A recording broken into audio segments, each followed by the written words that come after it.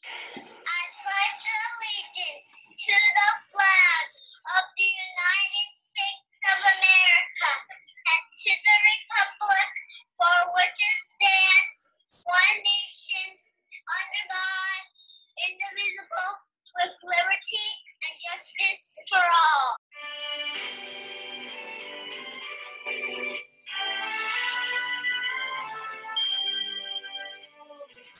Can you see by the dawn's early light what so proudly reading at the twilight's last gleam? Christmas lights and bright stars through the perilous night, for the ramparts we watch were so gallantly streamed. And the rockets clear, the bombs bursting in air, gave proof through the night that our flag was still there.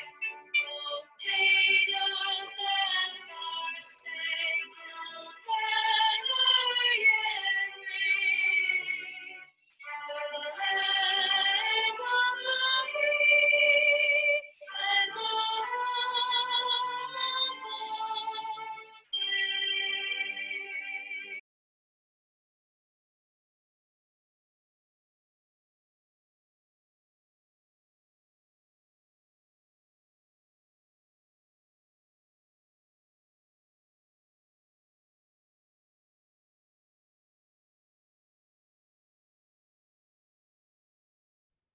Good morning, everyone, and happy Thursday to all. Okay, I do have a word of the day I'd like to share with everyone, and today's word of the day is adept.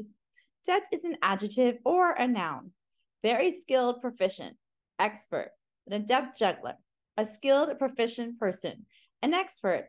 After weeks of training, Andrew became adept at shaping the molten glass into figurines. Synonyms are proficient, qualified, and skilled.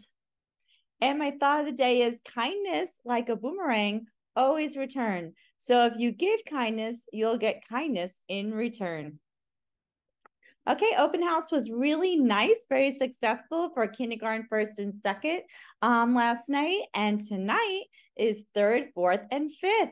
So very excited for that. So don't forget about open house.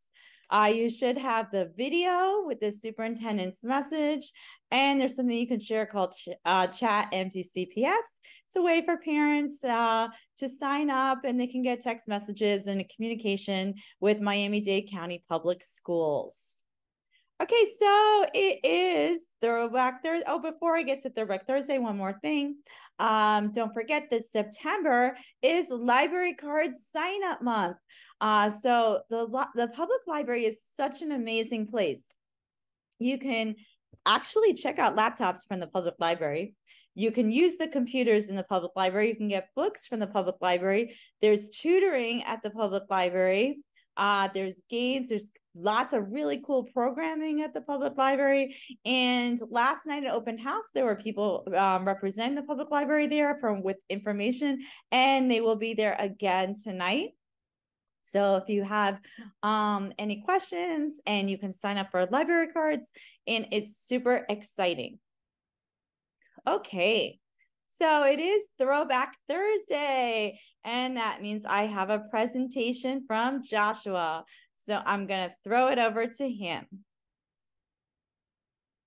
Hey, Avatar, a lot of ways it's me, Joshua, and I'm filming another video for Throwback Thursday. I honestly don't know what number video this is, but I'm probably going to be showing one of the oldest items that I own and one of the oldest items that may be on this show. And I also have one of the future items in our background. You'll learn more about that later. And I am a coin collector, and this is one of the oldest coins I own. This is an 1892 Morgan silver dollar. This is made of silver, and you take a look. Oh, my light is too strong. It says $1 in it, and I don't know if it might be mirrored for viewers. And it also says 1892. This coin will continue going up in value because it's made of silver. And honestly, I'm just gonna wait until like 10 years till it's worth maybe like more than $300 to sell it. Who knows? So then this is another extremely old coin that I own from 1895, and it's a quarter. This quarter is extremely worn down. As you can see, there's barely any facial features left.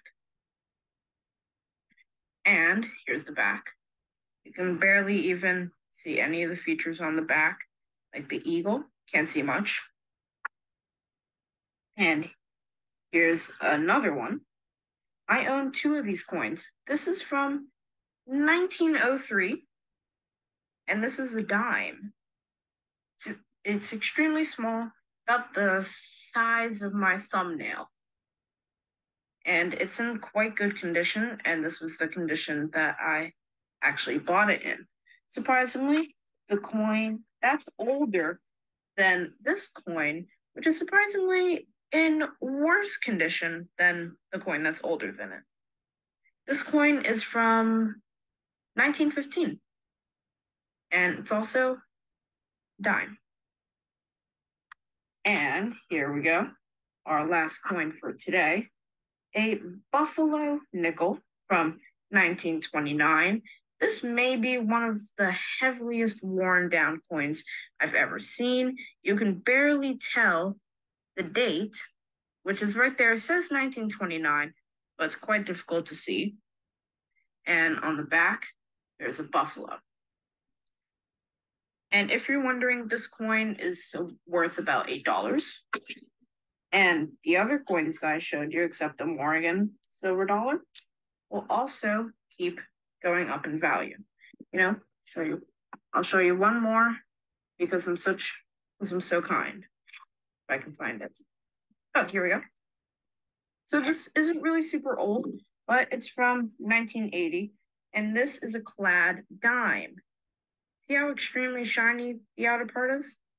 I have this coin for free because the man at the coin shop is being quite nice. And this will also keep going up in value.